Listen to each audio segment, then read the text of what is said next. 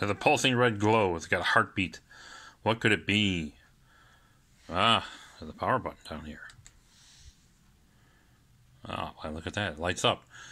This is about the smallest possible build you could do for a AMD Raven Ridge 2400G system. Up to the side here, you'll recognize something a little more commonly saw with AMD processors. And that is not the stock cooler. That is a cooler from a 1700 that I had and not used, because my 1700 is water cooled. And so I had the cooler laying around. The stock cooler comes with is the Wraith Stealth. This is the Wraith Spire. There's also a Wraith Max, which is more square and boxy. Also has the ring on it though that lights up. And the case, which may look a little unique, is 3D printed. I've been wanting to try 3D printing a computer case for a long time, and it's obviously a mini ITX board. It's the Gigabyte Gaming 5 mini ITX. Walked in the Micro Center, they had it on the shelf with a sticker right on it, said Raven Ridge ready, and it sure was. Didn't have to update any BIOS, dropped the chip right in, and bam, it worked. I did update the BIOS past that, but the BIOS that was included on the board was a compatible BIOS for the 2400G and the 2200G. And so you can see it's pretty small. The case itself, this part here, the clear part, is printed out of PETG. I printed with a 0.8 millimeter nozzle at 0.5 layer height, so double what you would normally do, because the regular 0.4 nozzle with a 0.2 millimeter layer height was saying about 24 hours of print time, and I just didn't want to let my printer run for 24 hours. So I decided to try a larger nozzle and went with the 0.8 at 0.5 millimeter height and reducing the infill some, and I got it down to a 5.5 hour print, so major reduction. 3/4 reduction. So only a quarter of the time of the original print would have been with the smaller nozzle. And for something like this, which is pretty much just a big plastic box, yeah, it's got some lines in it, but looks perfectly fine, and it's tough as nails, because your layer is a little bit thicker, you're a little bit wider. I mean, PETG is an amazing plastic. It is one of the most resilient plastics for 3D printing, and virtually unbreakable. It just kind of bends and tears eventually. It does not break if you drop it, snap. The top is not PETG. The top is PLA, which is kind of your traditional filament. I ran out of clear PETG printing this. This was 30 meters worth or something like that. It's quite a bit. I don't remember the exact measurement that they quoted in the for how much it was going to take to print. So this is PLA. It's silver PLA. Comes out looking gray. I don't really believe there's anything quite silver. And this is a little bit more brittle. Printed up the same layer height, but the same nozzle. Had to slow it down a little bit. PLA is a little bit more stringy, I guess is the way I would describe it. Stringy, gooey. So you gotta slow it down a little bit, but it printed okay. As you can see, it works. And so you're looking at about 186 millimeters by 186 millimeters by, I think it's about 75 in height. So the biggest print I have done on my printer prints 200 by 200 millimeters.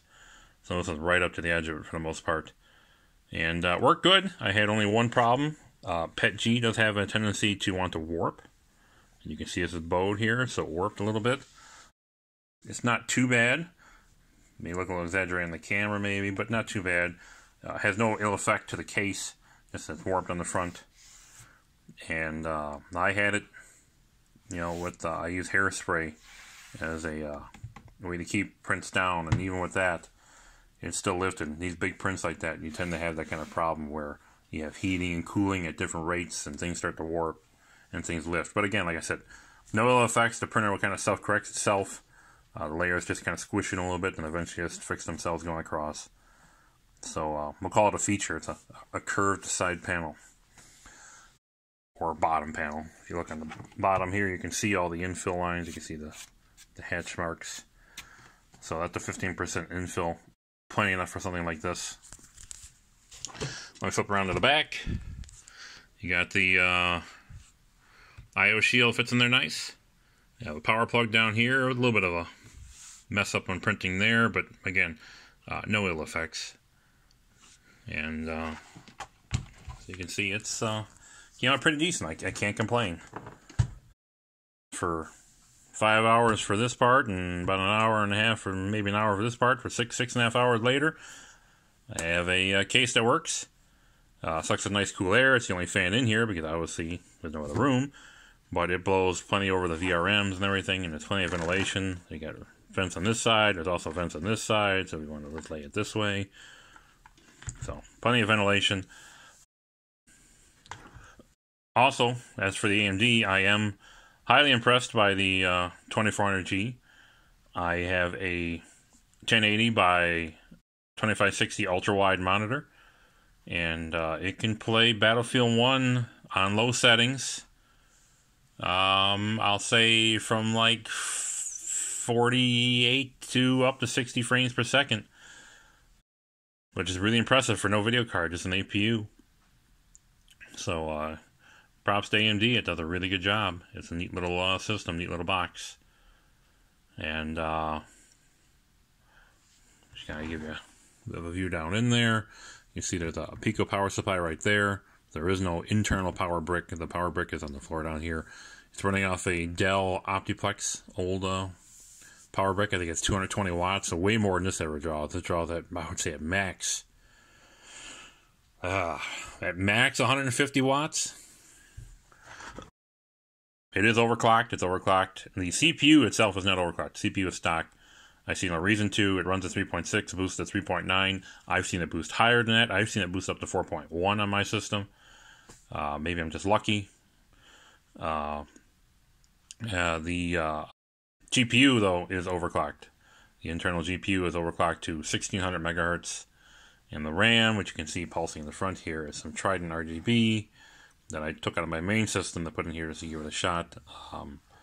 Being a little bit faster, I have 3200 megahertz DDR4, and this is 3600. Although I can't get it to run quite at 3600, I can get up to about 3400. So a little bit faster, but between the RAM and the GPU overclock, it does a pretty good job. It really does. I'm pretty impressed. If you're interested in having the files for the case, let me know in the comments. I can put them up on Thingiverse or something like that. Like I said, there is this hole needs to be enlarged ever so slightly. It's a little small. It was kind of tight. I had to do a little hand modification. I did not put a power button hole. I just left it blank. I just drilled the hole myself. That way you can put it wherever you want. I'll leave that blank. I'll leave the hole in the back for the power supply and everything else. The vents on the side. Has some little standoffs built in for mounting the motherboard. And you just use some plain old kind of small little Phillips wood screws and just screw right into the plastic. It'll hold it, no problem. But thanks for watching the video. Leave some comments or questions if you have anything. And subscribe if you want to see more.